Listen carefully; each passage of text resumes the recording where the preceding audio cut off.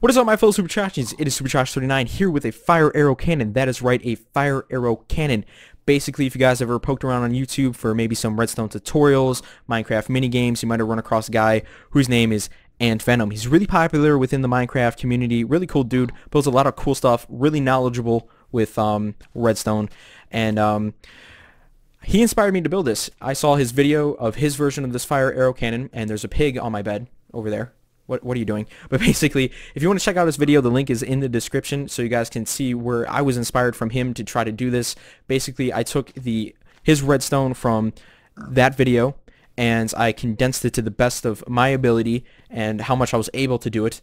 And then I changed the actual cannon design, and then I added on to the actual redstone, making this cannon pretty much automated. At some point, you do actually have to reload it, and it can shoot up to 8 times, I think. It's either 8 or 9 times. I don't remember off the top of my head for some reason. But basically, it's really cool. It's really cool. And let's get into talking about this nice little cannon. Wait, first off, if you guys come in here and you are not on creative, which I don't know why you'd want to not be on creative, I have these chests over here with arrows and TNT as well as sand and a bed for you guys. And if you guys download this map, when you first come in here, this cannon is good. It is set to go, so you guys can just press the fire button for the first time. You do not have to worry about this reset button until you fire it for the first time. After you fire it for the first time, you have to hit this reset button. So basically, let's say that we hit this the fire button. What happens here is this redstone line, it lights up and then it comes over here to this memory cell. This redstone torch deactivates, tripping this on, and this will go for 20 seconds, which will shoot these arrows out. So now let's do a little bit of math real quick.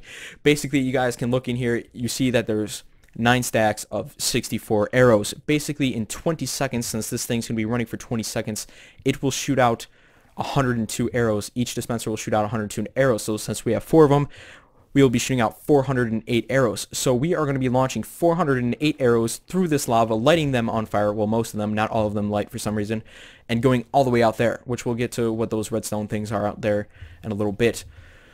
But now we get into the little meat and potatoes here. Basically, since this gets deactivated, tripping that, this gets activated and goes over here and make sure that stays deactivated for a little bit. And this thing right here gets deactivated.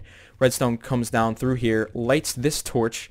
It sends a pulse through here, which goes for 20 seconds, and then the line splits right here. And this blue area, or this blue wool, basically runs over here, and this trips this line, making the redstone, forcing it through this again, and shutting it off as it is now, so it's at a stagnant state. And then what happens over here is this redstone comes down through here, and it goes and lights this, and then it splits off. This lights the TNT over here. This runs over here to these pistons. The pistons shove the TNT forward into this lit redstone line, lighting the TNT. The sand drops and then, makes it so it can be pushed again. And then the line continues over here and goes through this nice little slow down thing and goes over here to this switch. Now, this is where the reset button comes into play. Right now, the pistons are activated, which is what you want when you want to start this thing. Because what happens is when these pistons deactivate, they retract back in here and the arrows drop, and then the TNT lights as the arrows are dropping. So it's you really have to time this thing out.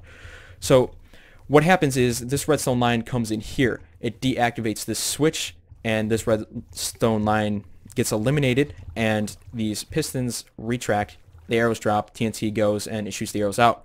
And then the reset button, what that does is it runs out underneath here, and then when you hit it after you're done shooting, it resets it and puts the block back to right here, so the pistons are back here in this activated state. So without further ado, let's test this baby out.